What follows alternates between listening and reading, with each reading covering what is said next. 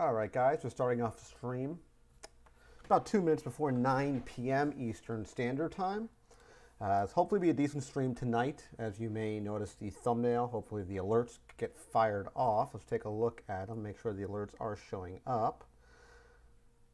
Okay, that looks good there. Let's take a look how it looks on the thumbnail. I always take a look at this before I do my videos. Good. Came out good.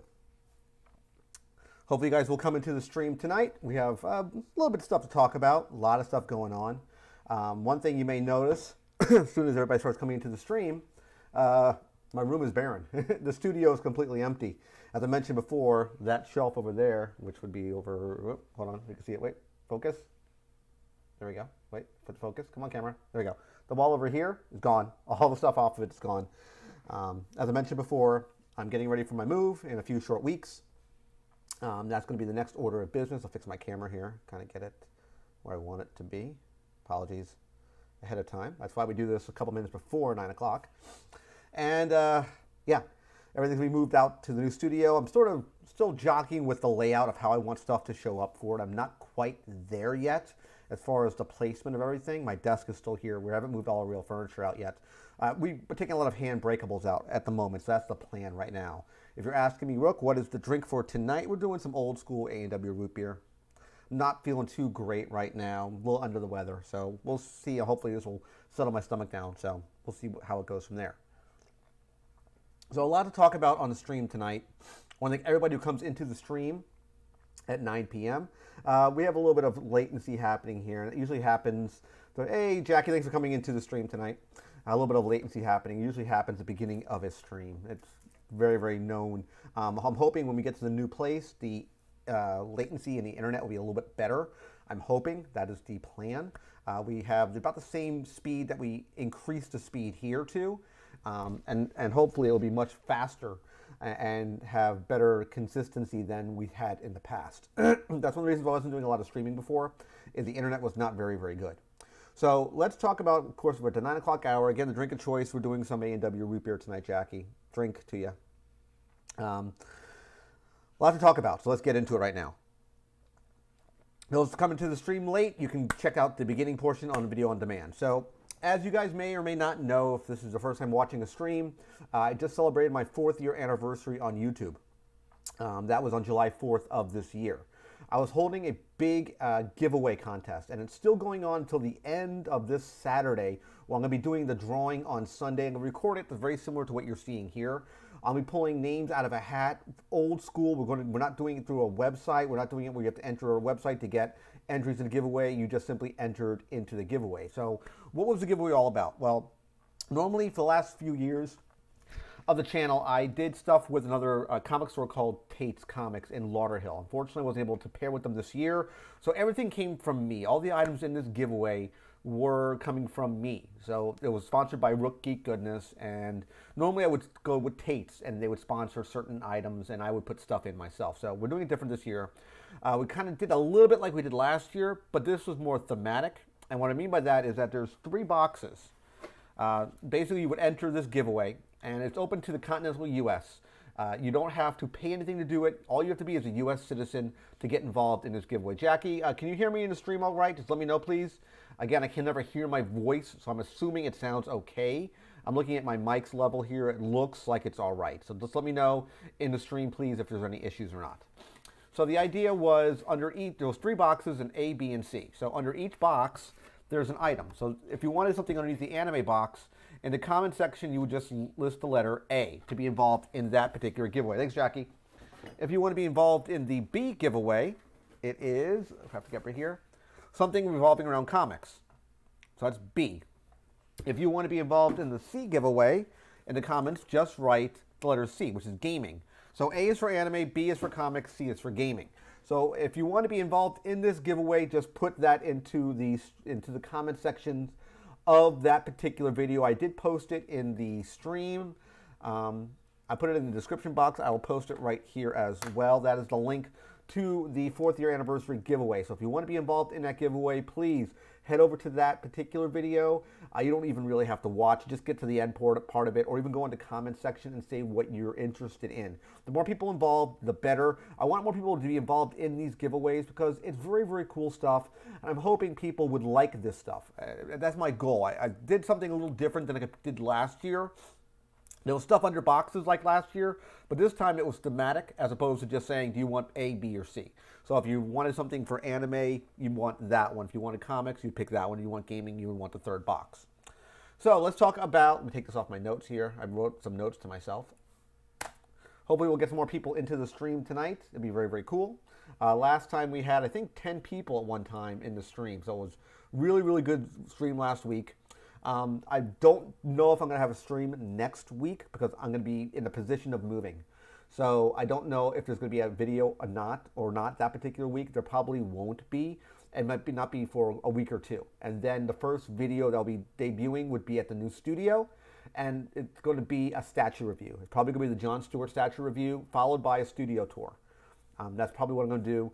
Or maybe do the studio tour first and then do the Jon Stewart statue. I haven't decided which order I would do it in. I would rather do the studio tour first than the Jon Stewart statue second. Now, I did pick up some stuff on, not really a toy hunt, because I wasn't really specifically searching for these items.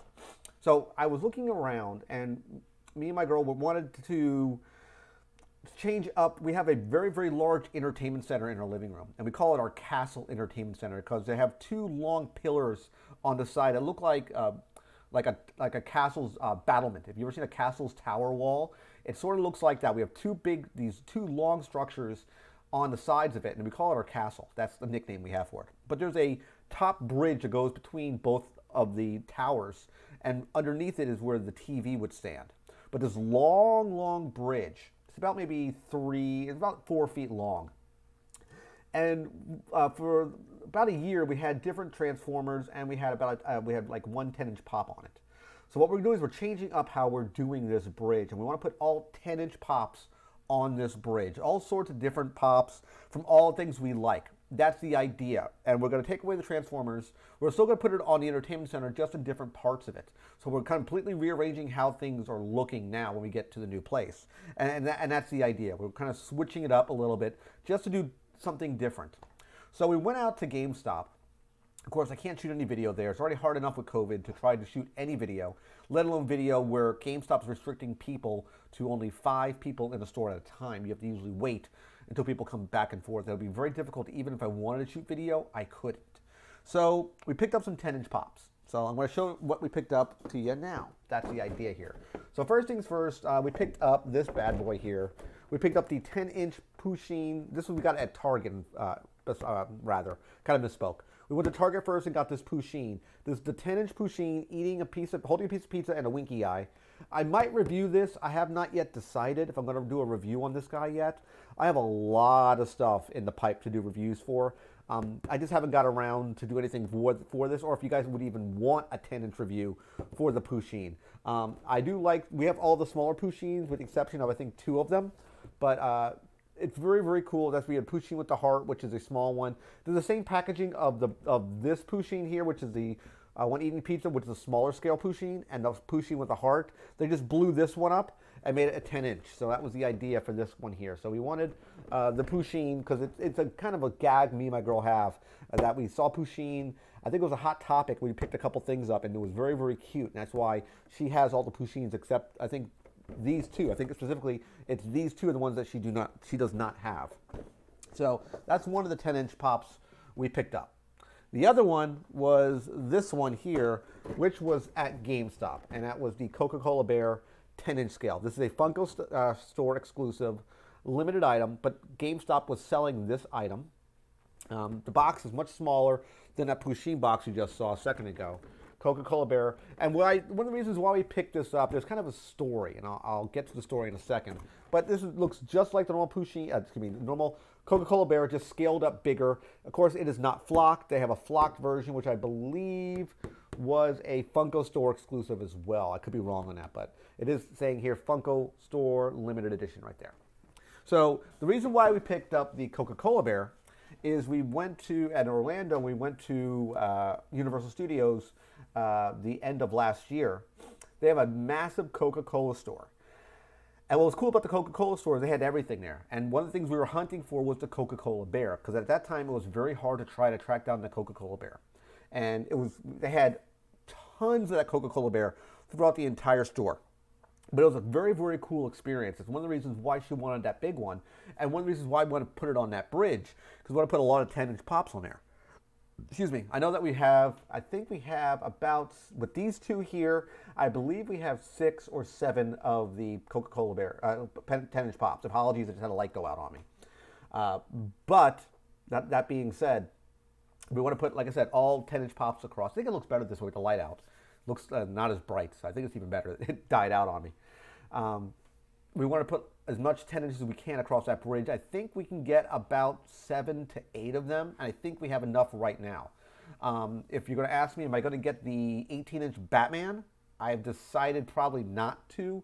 I don't think it will work, because they do have, if you don't know, they have a much bigger scale than that 10-inch one that you see here, because this is a 10-inch pop right here. They make a bigger one of not this character, but they make a handful of 18-inch pops. One is Batman, and I think the other one is going to be Pikachu, if I remember correctly. Those are going to be 18-inch pops. I was looking at the 18-inch one, but it's very, very, very large. Usually sells for about $100. I looked at it, I was like, eh. Again, I've said this many, many times before. Hey, Hydrocritical, thanks for coming into the stream tonight, my friend. We're doing some A&W root beer tonight. A little old school.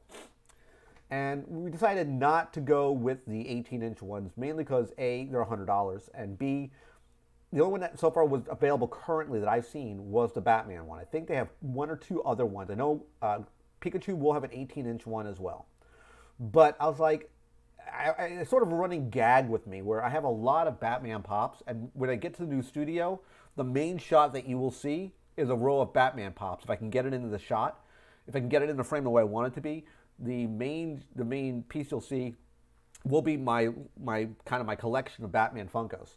Again, I said this before as a running joke. I'm not trying to collect Batman Funko Pops.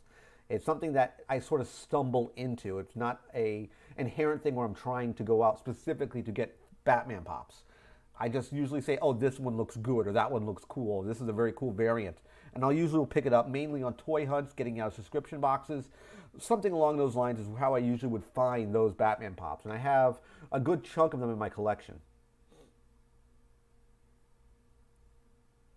Dragon Ball PFP. Okay. You mean the shirt here? What PFP are you talking about, Hydrocritical? Not sure you're talking about there. But anyways, I digress. So I got a little sidetracked there. One other item that I did pick up at GameStop also was this one. And I'm going to be doing a lot more statue reviews going forward. Oh, Jackie. Is this one right here. The Spider-Man Gameverse Spider-Man statue. This is a PVC statue, Diamond Select, because if you know it's Diamond Select, if you see the gallery placeholder right there, that logo, you know it's a Diamond Select statue or Diamond Select product. It's a very cool looking statue. This will probably be reviewed, but he's very, very cool looking. This is a GameStop exclusive. He is sitting on a, I don't know if you can see that, there's a flap right there. He is sitting, I'll turn it to the back so you can see it, on top of the Daily Bugle, like a taxi cab, shooting a web line out. I'm not the biggest Spider-Man fan. There's a few pieces of Spider-Man I do like, and this piece, me and my girl saw, and we really, really liked it. This will probably be in a new curio cabinet we're going to be picking up the third week of August. A lot of the big sideshow statues will be going in there. I'll probably be doing a review of when I have all my statues reviewed, of the cabinet itself and what they look like. So that's going to be happening somewhere down the road. So this is a very, very cool statue. If you look at the price point, very cheap, $50 US. It's not an expensive statue. Very cost-efficient statue here. He is made of plastic. He is what they call a PVC statue. If you drop this, it probably would not break, as opposed to a poor resin statue, like a sideshow statue, would snap. This sort of statue is very, very durable. And it takes up a very, I mean, compared to a sideshow statue, as far as height goes, it's a very, very small statue form factor wise. I use that word a lot when I talk about statues because you don't have a whole lot of real estate being taken up by the statue, especially the height, not very tall. And the price point is very, very affordable at $50. Not too bad, if I do say so myself. Now, one thing about this stream tonight, guys, to let you guys be perfectly honest with you, might get a little salty. It might get a little bit loud. The language might get a little heated, only because of some of the situations that has happened with Funko in the last week or so. I cannot tell you what your mileage might have been with Funko during SDCC 2020 exclusives, but I can tell you what happened to me. And I'll give you my perspective. Hopefully I can hear from what you guys did in your, when you went out hopefully looking for any of these exclusives, because your mileage would definitely vary when it came to these products. So definitely, let's take a look at what's going on. Let me switch over to this screen real quick here. Hold on. There we go. And of course, we're talking about these guys right here. Let me just make the screen a little bit bigger. So you can see, we're talking about these guys right here, the SDC 2020 shared exclusives. Now, these were available, I think, Thursday of last week, if I remember correctly. And the big caveat here was they were doing a lot of the stuff through the Funko store for a lot of the products. If you look at the products on the right side over here, especially, I think it was every single product you could have gotten through the Funko store. I believe it was all of them. These were what they called the shared exclusive. So all the items dropped at the Funko store at a given time. And I didn't know, I really wasn't too on board with all the products here. If you look at the list of products, I said this before on prior streams, it's a lot less product than we saw compared to what we had for prior years, mainly because of COVID, and mainly because Funko cut back a lot of their licenses. That's because they just cut back. And I can understand that. But if you look at the sheer number of volume of products for 2020 compared to 2019 or 2018, this was about, I want to say, maybe a third of what normally would be released from convention exclusives. So that was the, excuse me, the list of the items that came out. So let me just kill this real quick here. And the only thing I was looking for, let me just bring it back real quick, was I was looking for one item, and that was the Nightcrawler over here. That's the only thing I wanted. That's the only thing I was really hoping to get my hands on. But let me get over here, and we want to go right here. And I want to bring right here. The reason I bring you to this page right here is mainly because when I got into the Funko store, I got in there about an hour after everything dropped. And as I said, I was on the fence whether or not I wanted to pick stuff up. I wasn't sure. I was going back and forth. Do I go? Do I not go?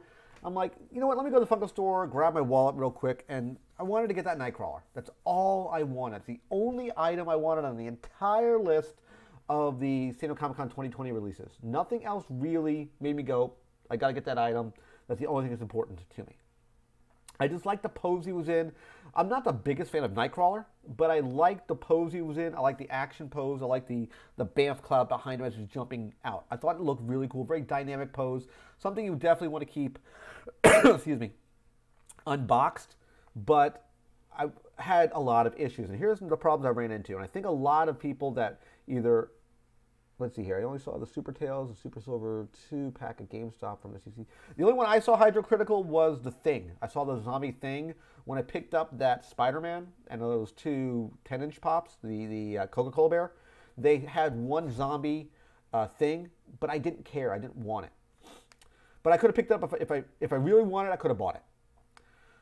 But that being said, so as I said, I got into the store a little late. I picked up my wallet. I said, let me just pick up the Nightcrawler, the hell with it. And the reason why I said, let me go and do it, is because those items had the San Diego Comic-Con sticker on it. Like if you would have gone to Comic-Con, SDCC, if you would have gone there, you would have gotten the pop with the SDCC sticker on it, as opposed to the shared exclusive sticker. I said, that might be a reason why to pick this up. That was my original idea. I said, let me go ahead and pick it up. So I went into the the store, the Funko store, an hour after everything dropped. The item, I picked it up, saw it, available still, put it in my cart. Went to the page, picked the page up. It said there was an error on the page. I said, you got to be kidding me. I refreshed the page. It loses whatever you picked, brings you back to the main site. You have to click the item you want again. It goes back into your shopping cart. The shopping cart crashed a second time on me. Because it asks you, are you a robot? You say, you put the code in and you hit the box. It crashed again. Refresh the page a third time, put it back in my cart a third time. So during this whole time, I've been fighting for about 3 to 5 minutes back and forth between the item being in my cart, losing, the page crashing. Just the page is getting bombarded by traffic. I think the third or fourth time it finally stuck. And that's when you get into the queue, the all famous queue now of you're in queue, don't refresh your page. You'll see lines that are going on the screen. Very typical wait queue they had for Funko. Now that wait queue, if you're not aware, is a newer enhancement that the Funko store has put in place. Years ago, that never existed. It was even worse then than it was now. Absolutely horrible what happened there, because I'm sitting literally online with the item in my cart for literally 30 minutes. I'm sitting 30 minutes in line in a virtual queue to get the item. So imagine this, if you will. If you grab something off your shelf or off a shelf to buy something, and you have it in your cart to purchase the item, and you go up to the checkout, but the checkout is 50 people deep, but the item's in your cart, yet the item then, the screen refreshes before you get to the front of the line, and now your item disappears. It's very, very bad, and it's a very, very bad business methodology that they're doing right now. It's a bad business structure they have in place for their online ordering, because it's still broken. It still doesn't work right. You have a high demand item with low quantity, and your website still cannot handle the demand for these products. There's definitely problems here, as you can see on the page right now that it's been sitting on this whole time. From Funko tweet, this is from Twitter, and it says, "We apologize. We all know SDCC lines are notoriously frustrating. This is not the experience we wanted our fans to have today. Our items sold out in the virtual con shop is now closed. Thank you. Error mode engaged. We'll get the issue fixed as soon as possible. Please do not refresh or leave your page or you'll lose your spot." It didn't really matter. I didn't get the item I wanted. Some people had the same problem. A lot of people got in the line earlier than I did, and they were able to get the items they were looking for. I don't know what your guys' experience was, but for me it was horrible. This has happened time and time again. I want to read a message out from, I can't find the Twitter response for it, but I can tell you that let me get to it real quick here. Brian Mariotti, the CCO of, Chief CEO of Funko, did tweet similar message to this, to say that indeed there are problems. This is not the experience he wanted. You're I would say at least a multi-million-dollar company. I don't know if it's billion-dollar company, but they still can't get their act straight. It was a complete and utter dumpster fire. I used that on the thumbnail. It was a complete and utter dumpster fire what has happened here. Again, you have a high demand set of collectibles. You still, to this day, cannot handle the amount of load on your system. Because a lot of people, what they're doing is they're ordering multiple items and they're flipping them. Now, I decided to go out the following day to see if I could get my hands on a Nightcrawler. I said, screw it, let me go to the Hot Topic. I checked near 5 o'clock because I was working that day, and all the places were sold out. 2 of the Hot Topics I checked were sold out. One of the stores I checked didn't get product in. They got a piece of their order. 2 of them. I called a third one. They had a power failure in half the mall, and they decided to hold the items the next following day. So I went there first thing as I possibly could. They opened at noon. I got there at 11:30. The line was already 25 people deep, and when I went to get it, I was about the third person away from the line, and they sold out. So again, it got cut out from underneath me. This is not the first time this has happened. It will not be the last time this has happened. Luckily, they're limiting it to 2 items per person. I was told by the store owner they received 18 items of each item. So the Goku, the Super Saiyan Goku, they had 18 items. Let me go back over here. One was the My Hero Academia. This guy here was 18 items, which I think everyone was looking for this one. I don't know what the big deal with this guy here is, but everybody was looking for that guy. And of course, the 18 Nightcrawlers. It was really, really bad what happened. It was unfortunate, an occurrence that did occur.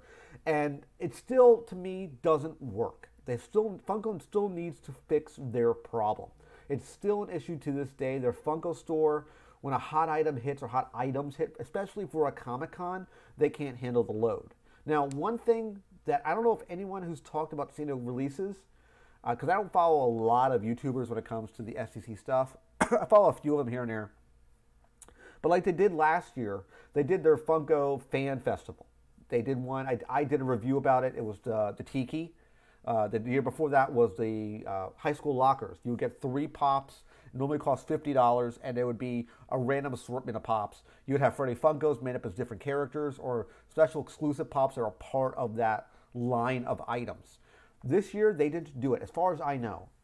Maybe it did appear, but I was not weary of it. I checked a lot of the high traffic sites on Facebook and on Twitter. No one mentioned anything about that fan festival stuff, so I'm assuming this year it didn't happen, which is unfortunate because it's very, very cool. Usually happens at the end of San Diego Comic-Con, where there will be special invitations that will be given out, and it'd be, I think it's invitation only or press, and they would go to these events and you would get those tikis. I think it costs I think it was like $150 to go to this event, but you're guaranteed one of those.